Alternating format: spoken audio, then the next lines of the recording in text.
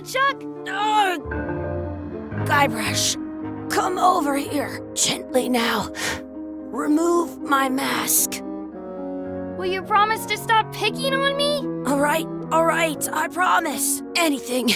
Just put my leg back on. Hey, you kids. You're not supposed to be in here.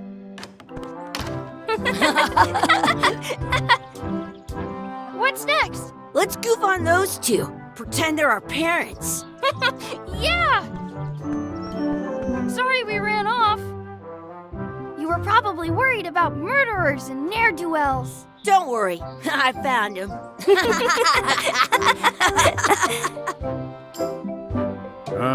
Come on, let's go. Let's pretend I have powers that make lightning come out of my eyes. It's so lifelike. I wonder if it's real.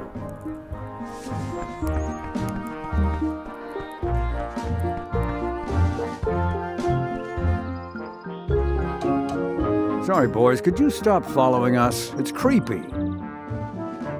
Yes, sir. Come on. I saw a scurvy dog shack back there. Scurvy dogs. I've never had one of those. No way. You have to try one. It's the best thing you'll ever eat in your life. No fooling. Wow.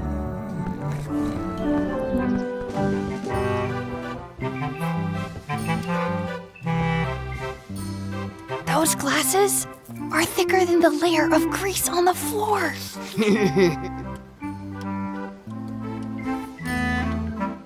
You kids better have money. Yeah. We've got all kinds of money. Can we get a couple of scurvy dogs? Sure.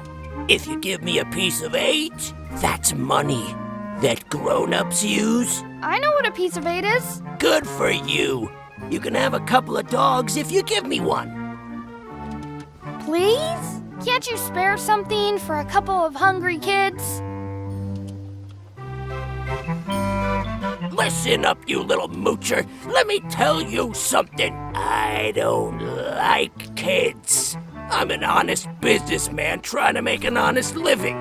I don't need 50 kids a day coming in and wasting my time trying to get me to give them free food.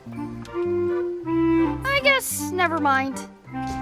Hey, I know. Let's look for change in the outhouse across the way. Coins fall out of people's pockets when they sit down in there.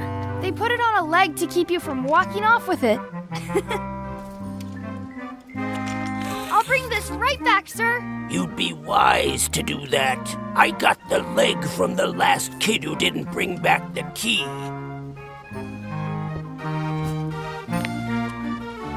It unlocks the outhouse outside.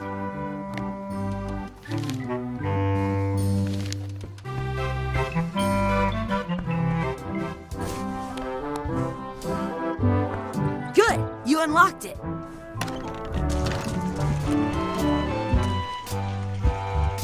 It isn't a piece of 8, but it's a round piece of metal about the same size and shape as a piece of 8. That's called a slug. A fake coin is almost as good as a real coin.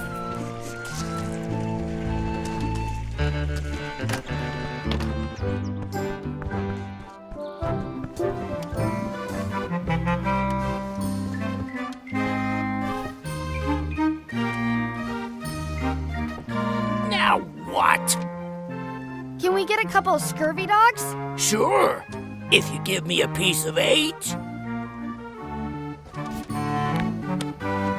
What can we get with this?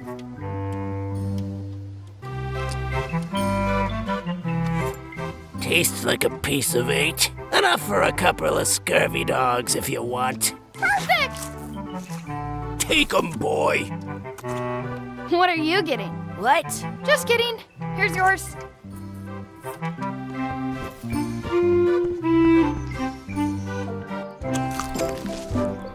This is the perfect food. What do you want to do now? I don't know. What do you want to do?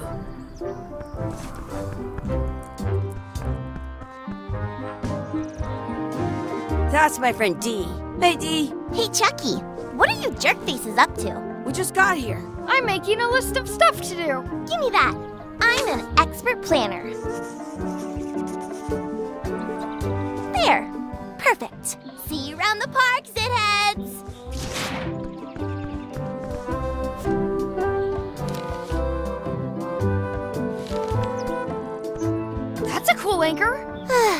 just shows how little you know about anchors. This one's not a very good example. You'd know that if you read as much about anchors as I have. Did you know that anchors originally weren't designed to hold ships in place? They were used in combat, shot from cannons as a grapple when you were trying to board another ship. They started making them bigger and bigger because they would do more damage that way. Then, people noticed what happened when you missed the other ship and hit the sea bottom instead. The current bow-shaped design is actually less effective than the sharper V-shaped design that was popular last century. But the older design went out of fashion after sailors started to think the letter V was bad luck. You can still find the old kind around sometimes, but collectors have grabbed most of them. On a modern anchor, if you look close, you can tell that one side is a little larger than the other. That's to prevent what's called plummeting, where the anchor goes down too evenly, and then it doesn't catch well on the bottom. The little flanges at the tips are at different angles to make it twist on the way down for the same reason. Most anchors these days are made of iron, and you have to recast them like twice a year because they rust. About 30 years ago, somebody thought of a way to get around that by making them out of wood instead. All kinds of people invested a lot of money in these wooden anchor companies, but the only way they could keep them from floating was to attach another anchor. And so they gave up and went back to the old way. The word anchor comes from the Sanskrit word nagara, meaning city. They're called that because when you stop in the middle of the ocean, it's like you've made port at an invisible city. Yeah, I'm kind of an expert on anchors. I read a lot.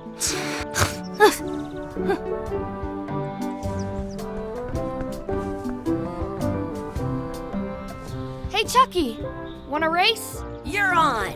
I'll officiate. 3, 2, 1, go! I win!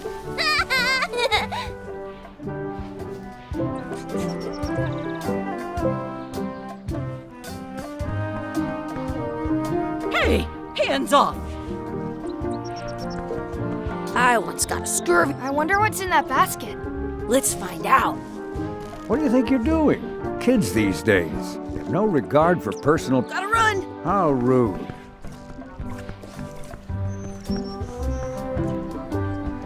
What's this red glob on the ground? That's ketchup. It's supposed to be really good with scurvy dogs. You should put that on your scurvy dog.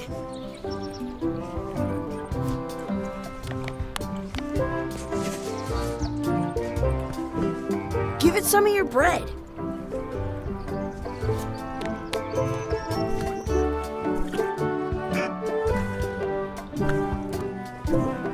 Some places you go have scurvy dogs with cheese inside.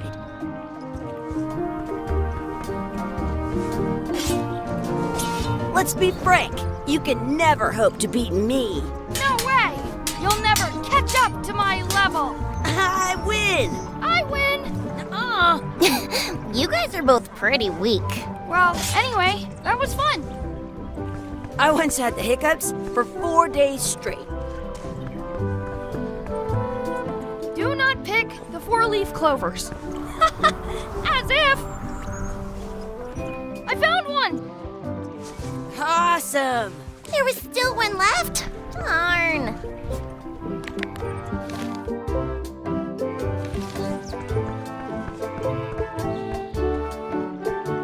I should find a coin to throw in. I should throw my coin in and make a wish.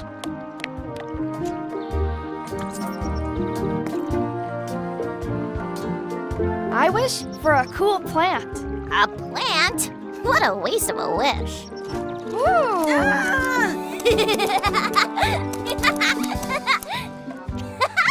I take it back. That was the best.